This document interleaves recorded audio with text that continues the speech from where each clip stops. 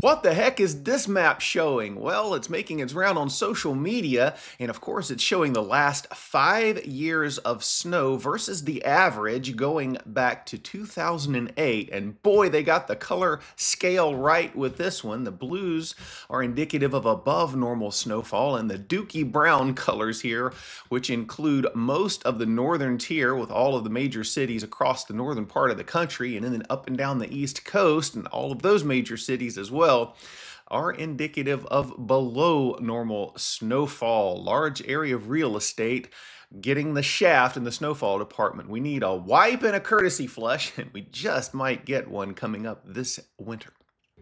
Welcome in, friends. Happy Monday morning to you. Hope you had a nice weekend. Nothing like starting the show off with a little bathroom humor. I guess that's what we do here sometimes at Cold Rain's Weather World, but in any event, we may be able to flush this map this winter.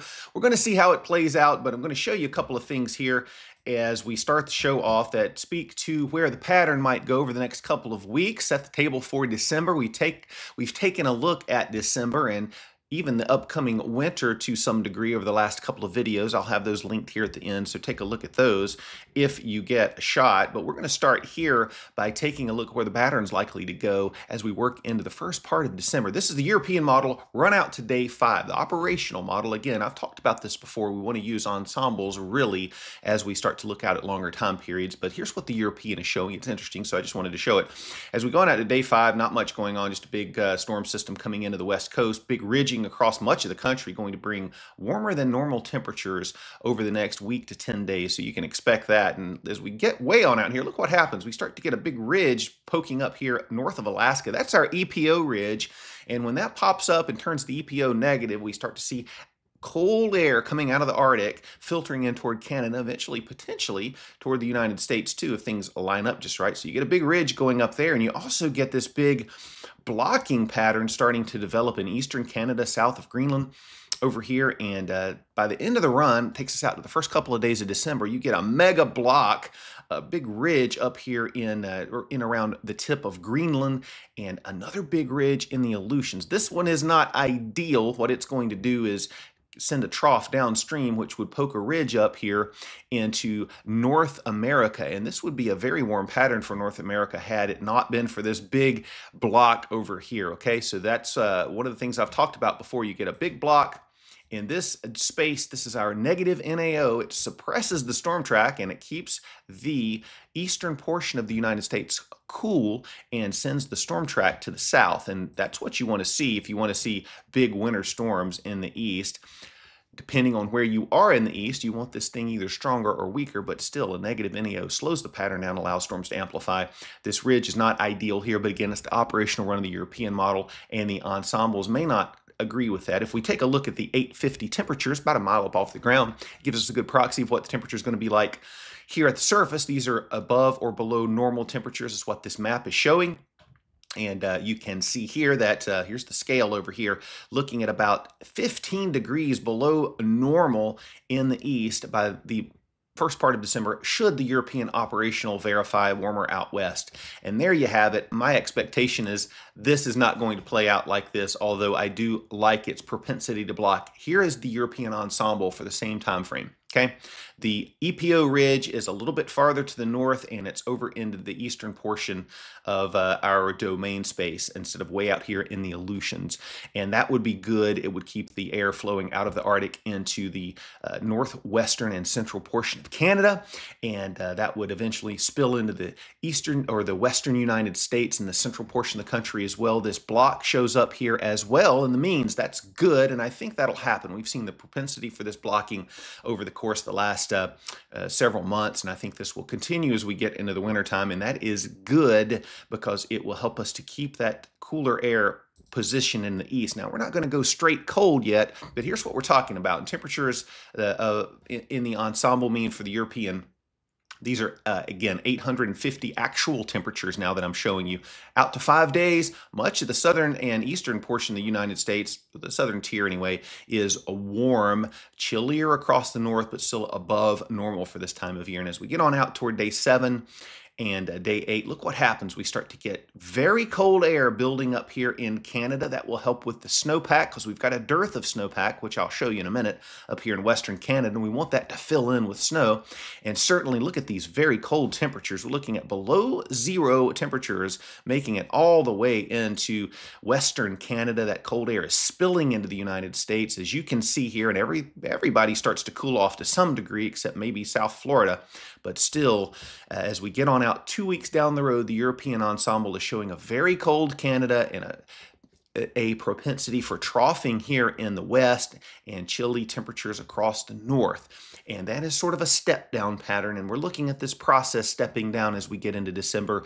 Folks in the center, east central and central portion of the country and down in the southeast need to be a little bit patient. We're not going to go and flip the switch just like I talked about the other day. We're not going to flip the switch to winter just like that. It's going to be a step down process, and that's good because we get a chance to build that cold air source up here in Canada and build the snowpack too. And that's what we're looking at. If we take a look at the stratospheric warming event we've been talking about, get a little bit of a double dip here. Again, this is the mean of the European weeklies, okay? Taking this stratospheric vortex and weakening it, and we almost get a little bit of a like a lot of the actual members take this and get us below this zero line and reverse the wind and to keep it light and reversed, and then it starts to rebound as we go on in through the end of December, but still keeping it lower than normal. Here's your normal line right there. So the stratospheric weakening and warming event is still in progress, and it will happen. Here is the snow cover for North America and up into the Arctic and over in Siberia. Plenty of snow here. These are our source regions for cold air, so that's good. We need Canada. You can see here in Canada. Well, it's not going to let me because I click off the image, but you can see I'll just circle it right here. This is where we want to see snow. We don't have any snow there, and we want to get snowpack up there in Canada. And here are our anomalies, our departures from normal. So the red is negative. We have negatives here in Canada and the United States, and also here where it really doesn't matter. Everybody else is kind of average, so that's good. And that's what we're seeing there. Now, if we take a look here, I've adjusted the weather bell scale map, folks. So some of you have commented that you couldn't see the timestamps. Well, here they are. We're out at 360 hours. This takes us out to the end of the day, Monday, December the 1st. That's 0Z, Tuesday the 2nd. That'd be 7 p.m. Monday. East Coast time. Here's your scale across the bottom, but this is the snowfall forecast from the European ensemble over the next 2 weeks. And there it is. Going to fill in here in Canada. That would be good, and those cold temperatures will help to keep it sustained without melting. And so plenty of snow to be found in the western United States, particularly in the mountains, and a lot of that's going to fall over the next couple of days in the Sierra Nevadas and parts of Nevada here in the Rocky Mountains as well. Even up here in the Northeast, the northern parts looking at picking up some snow. If you can see this map, I've got it scaled back. Let's go to the United States view and we can actually see it a little bit better. There you go. And so you can see potentially some snow across parts of the north and particularly in the west. And that would be in step with how we see the pattern playing out as we start to get this EPO to develop. Once the EPO develops and matures, then we'll see the pattern kind of shift to the east, get that trough out of the west toward the center portion of the country and eventually into the east as the jet extends and pushes that ridging along the west coast. But that's going to take a little time to play out. So expect that as we head toward mid-month. MJO still expected to get on in here into phase 8 as we get into December and work through December, January, and February into phase 8, 1, and 2.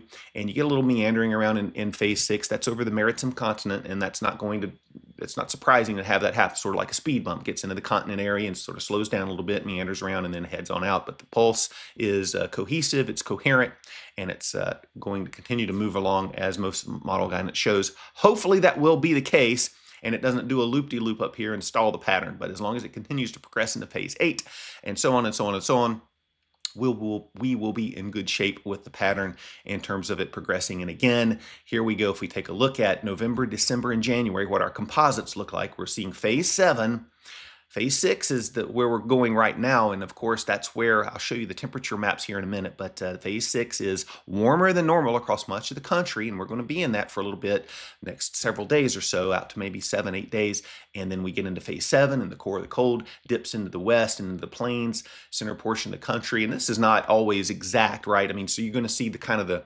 strongest signal for Phase 7 in the middle of the country up to the northern tier, but that could shift a little bit just depending on the nuances of the pattern, so just know that. And then we get into Phase 8, pretty much cold from center to the east, and Phase 1 is good too. And as we get on out into December, Phase 8 is really cold in the east, Phase 1 is really cold, Phase 2 is really cold too. So this is the next sort of tri-monthly composite, if you will. So that's what's going on with the pattern. Now we're going to take a look at the weather coming up over the next several days, take us through the work week. Got some storminess, some snowfall to talk about, and we'll wrap things up with space weather. If you haven't yet subscribed, hit the subscribe button right down below. Join the Cold Rain Weather team. Give the content a like and leave a comment in the comment section. A lot of people have been telling me, hey, I don't like warm weather and I'm rooting against you, Cold Rain. That's totally fine. We're all brothers and sisters. I got a lot of love for you, but I'm on the other side of the field and I am rooting for that cold to come on in here and give us some snow, wipe out some of those dookie brown colors. All right, that's what I'm looking forward to. Hopefully we'll see that happen this year. I'm feeling good about some of the signals that I'm seeing there. But anyway, thank you all for the support, for the growth that we've had here. And if there's anything I can be in prayer about, let me know about that as well. Got a few alerts to show you here this morning. Certainly winter weather advisories in these purples and some winter storm warnings out here in the west. These will extend for the next couple of days out here and die out as we get on into the early part of the week. And these are up as well. And then you've got a few alerts up here, even a lake effect snow warning. Look at this. For a band coming off of Lake Erie here into Pennsylvania. I'll show you that here in just a second, but certainly some advisories and winter storm warnings for several inches of snow. Could see as much as 6 to 8 inches of snow up here in the northeast and over here in the west, especially down here in the Sierra Nevadas. Look at this. You could see as much as foot to 2 feet of snow in the higher elevations out here. So be prepared for that. If you're traveling out there, ski resorts out there are getting off to a good start. And even up here in the northeast, seeing plenty of snow in some of these ski resort areas up here. If we zoom in here, we can take a look here at some of these snow bands coming off. Look at this. It's zooming in very, very slow today, but up near Jamestown and Erie, boy, picking up some nice snow today. Here, we'll zoom in one more time and see if we can pick up any more cities that are part of this area. Now, they're not showing up very easily, but up here at Ithaca, near Syracuse, seeing some snow up here. We'll just bring this on up here, looking at Watertown, picking up a few snow showers today, and some of that heavier snow working into Vermont, into Burlington and Montpelier, into northern New Hampshire as well. And so upstate New York, looking at some snow falling this morning. So watch out if you're driving around up there. Jet stream as we go across the next couple of days into the work week. Got a big kind of buckle along the west coast. We're seeing storm activity coming here. Almost got a sort of a quasi subtropical jet type of a split flow thing going on here. See some energy coming in across the north and more energy coming in as we get on into Tuesday and traversing the states. We'll see a little bit of rain shower activity coming in with this piece of energy in the mid-Mississippi Valley and the Tennessee Valley, maybe even to the southeast. That'll dampen out with ridging. And then more energy comes in. You get a little bit of a storm system in Canada, hopefully laying down some snowpack up there, and more energy coming into the west coast and the southern portion of the country as we get on out into Thursday. New system working through the mid section of the nation and bringing some rain in. It looked like the system was going to wind up and cut to the lakes, but maybe it's not going to do that now as the pattern seems to be a little bit flatter here, and could bring a little bit of severe weather down toward the southern plains as we get on in toward the latter portion of the week. And that's what we're looking at from a jet stream standpoint. Still got those bright colors coming in that will persist as we go on a time. So the active storm track continuing. There's the initial storm system this week as it moves through the center portion of the country, bringing showers into the Mississippi Valley as we get on in toward Tuesday. This is Tuesday afternoon, more rain and snow coming in to the southwest and bringing rainfall to much needed areas out, well, much needed rain to areas where we've seen a lot of drought, and then a little bit more shower activity working into the mid-Atlantic and the southeast as we get on in toward Wednesday morning. More storm activity moving into the Four Corners region on Wednesday night into Thursday. There's Thursday, and there's that storm system that starts to crank in the south central portion of the country. You might see a few thunderstorms out of this with more energy behind it, bringing more snow to the Sierra Nevadas and into some of the Rocky Mountainous areas. And we get on into Friday evening, and that system winds up and starts to push into the Ohio Valley. And we have some snow up here to talk about occasionally as we go through the week in the Northeast. It's not going to be a big blockbuster storm that lays down 2 feet of snow, but you'll see rounds of snow showers and rounds of rain showers as we head through the week. Looking at temperatures as we head through the week, we're going to start out below normal across the Northeast, even down to the upper portion of the Southeast, near normal the rest of the Southeast, and then we get on in toward the midweek portion of the time frame.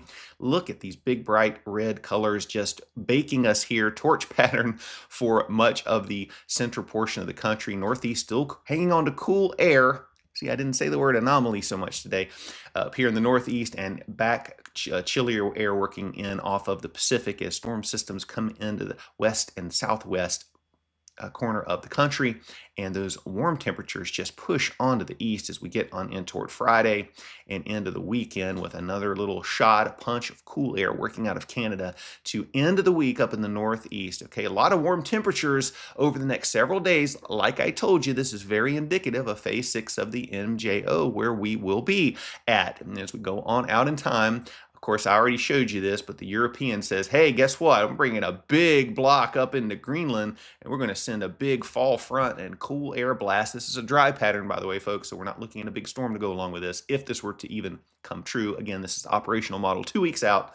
If it comes true, we'll see nice, cool fall temperatures for much of the east. But not necessarily going to play out the way the operational European says. The ensembles have the core of the chillier air back toward the middle of the country, which is much more in line with where I think the pattern will eventually fall as we head toward early December. That's what we're looking at from a weather standpoint. Now we're going to wrap things up with space weather coming right up. Nothing big going on the space weather front, thank goodness. No big X-class solar flares. You can see that. No spikes on the X-ray flux chart. Proton flux is down as you would expect, with no big CME approaching or hitting the magnetosphere. And the KP is green across the board. The sun looks pretty quiet. No big bright spots facing us. Those would be sunspots. Nothing on the coronagraph. If we take a look at the sunspot disk, there it is. A few green sunspots headed away, and nothing right now coming around the limb that we need to be concerned about. The big cluster, the big ugly sunspots on the backside of the sun right now, and surprisingly, no earthquakes have occurred with all of this geomagnetic storm activity. We haven't seen any geological response, and so nothing big going on that side, thankfully. And here we go. We're almost at a new moon that is coming November the 20th. And just a couple of days, we're down to 6.7, so waxing a crescent, and only 9 days and change until we get to Thanksgiving. So we are almost there, my friends. I'll be back tomorrow with another episode of Cold Rain's Weather World. We'll have our weather IQ, sort of the standard format tomorrow. And so tune in for that. I'll have a couple of videos linked at the end of this video here that talked about the upcoming winter and December forecast and all that good stuff. But that is it for today. I hope you've learned a few things, and I hope you've had a good time with me. I've had a good time being with you. Thank you for joining me. Hope you have a wonderful day and a wonderful week ahead, and we'll see you back tomorrow. Take care, everybody. Follow me on X at Real Cold Rain, and have a wonderful day, and God bless.